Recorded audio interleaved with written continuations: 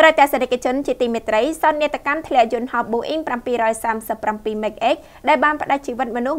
157នាក់នៅប្រទេសអេត្យូពីកំពុងបង្កឲ្យមានការចោទជាសំណួរជាច្រើនពាក់ព័ន្ធទៅនឹងសុវត្ថិភាពនៃយន្តហោះត្រកូល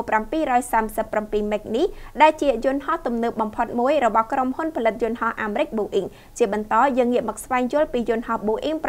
737 MAX ដែលបានផ្តាច់ជីវិតមនុស្ស157នាក់ដូចតទៅសោកនាដកម្មធ្លាក់យន្តហោះ Boeing 737 MAX 8ផ្តាច់ជីវិតមនុស្ស157នាក់នៅឯប្រទេសអេត្យូពីកំពុងបង្កឲ្យមានការចោទសួរជាសំណួរជាច្រើនពាក់ព័ន្ធនឹងសុវត្ថិភាពនៃយន្តហោះត្រកូល737 MAX នេះដែលជាយន្តហោះទំនើបបំផុតមួយរបស់ក្រុមហ៊ុនផលិតយន្តហោះអាមេរិក Boeing គ្រោះថ្នាក់ធ្លាក់យន្តហោះនៅអេត្យូពីគឺជាគ្រោះមហន្តរាយលើកទី2ហើយដែលមានពាក់ព័ន្ធនឹងយន្តហោះ Boeing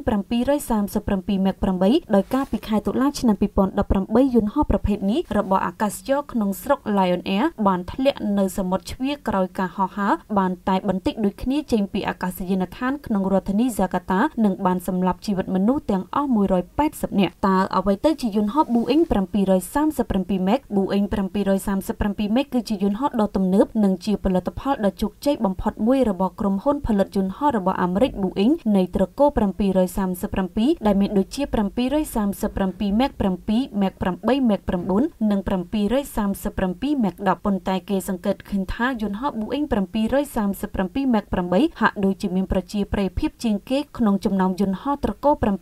737 MAX ដោយវាទទួលបានការបញ្ជាទិញជាង5011គ្រឿងពីអតិថិជនចំនួន79នៅទូទាំងពិភពលោកខណៈ350គ្រឿងត្រូវបានប្រគល់ដល់ដៃអតិថិជនចាប់តាំងពីវាត្រូវបានដាក់ឲ្យដំណើរការជាផ្លូវការនៅឆ្នាំ2017 Boeing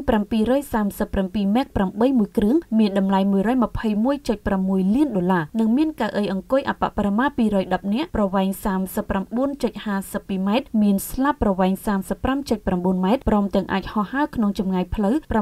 6570 គីឡូម៉ែត្រដោយប្រើប្រាស់ម៉ាស៊ីន Lift 1B Prom International ចំណែកឯត្រកូលដទៃទៀតដូចជា Max 7មានតម្លៃ 99.7 លានដុល្លារ Max 9មានតម្លៃ 128.9 លានដុល្លារ Max 10មានតម្លៃ 134.9 លានដុល្លារគួរជម្រាបថាកាលពីថ្ងៃអាទិត្យកន្លងទៅយន្តហោះ Boeing 737 MAX 8របស់អាកាសចរប្រទេសអេត្យូពីបានធ្លាក់នៅប្រមាណនាទីក្រោយហោះចេញពីព្រលានយន្តហោះក្នុងរដ្ឋធានី Addis Ababa របស់អេត្យូពីដែលបានផ្តាច់ជីវិតមនុស្សទាំងអស់157នាក់ដែលជិះនៅលើនោះក្រោយសោកនាដកម្មនៅអេត្យូពីប្រទេសជាច្រើនបានផ្អាកការហោះហើរឬក៏បិទដែនអាកាសសម្រាប់យន្តហោះ model នេះដោយក្នុងនោះរួមមានចិនរុស្ស៊ីកូរ៉េខាងត្បូងម៉ុងហ្គូលីឥណ្ឌាអូស្ត្រាលីសិង្ហបុរីឥណ្ឌូនេស៊ីម៉ាឡេស៊ីវៀតណាមលីបង់អេមីរ៉ាតអារ៉ាប់រួមអេត្យូពីប្រេស៊ីលមេស៊ីកូអាហ្សង់ទីននូវែលសេឡង់អូម៉ង់ទូគីគុយវ៉ែតអាហ្វ្រិកខាងត្បូងហ្វីជីព្រមទាំងអឺរ៉ុបជាដើមដោយប្រមាណជា1/3នៃ Boeing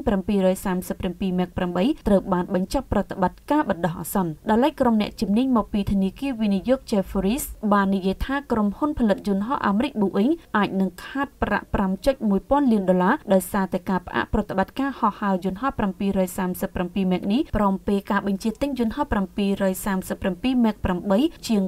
5011គ្រឿងកំពុងប្រឈមនឹងហានិភ័យនៃការលុបចោល